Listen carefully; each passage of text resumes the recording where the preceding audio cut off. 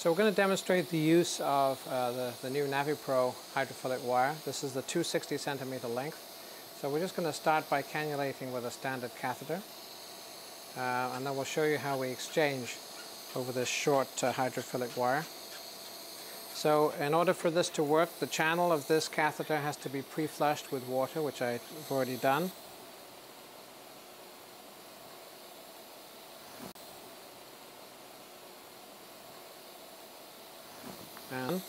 And of course the hydrophilic wire has been flushed through this port, and we're going to advance the wire down the catheter.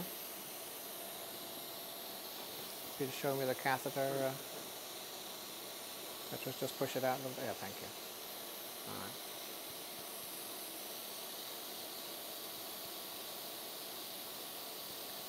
All right, so now the wire is the, yeah, keep the light on. All right, so the wire is now at the tip of the catheter, ready for cannulation. So Petros is going to go ahead and do that. Go ahead.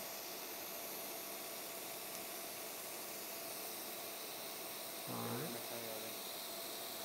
right. That's good. So that looks like a good position. So now I'm going to probe with the wire into the bile duct, just like that. So at this point, we are ready for an exchange. Since this patient has a bile duct stone that we need a sphincterotome, so at this point we will start the exchange process, and my job is to advance the wire at the same speed as the endoscopist is removing the catheter. Go ahead, Petros. All right, and as soon as the wire is exposed, it's trapped in the elevator. Sometimes that's enough to keep it in position, but I will still feed the wire in as he's withdrawing, and at this point, stop. At this point the wire is level with the tip of the hub.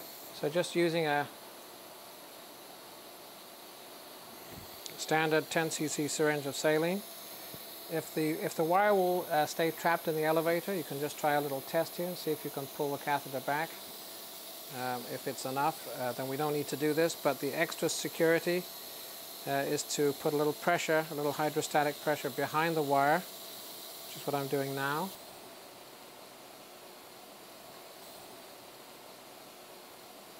That's keeping the wire in place. The wire is not moving. So at this point nobody's holding the wire except the elevator of the endoscope.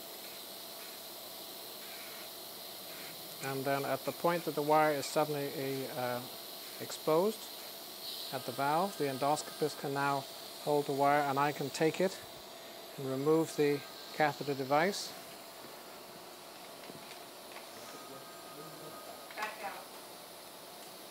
And in this case we're going to place a sphincterotome over the wire.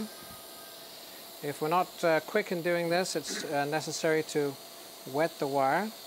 This has already been pre-flushed so that the guide wire channel is wet. It's still wet here. I think we're doing okay. If there's any doubt about that, I will stop and wet the wire as I insert it. Remember that the wire is trapped in the elevator the whole time we're doing this, but it's still, you need to be cautious that you don't pull on the wire. I will pass the sphincterotome over to Petros, who will then insert it, and again notice that nobody is holding the wire at this point.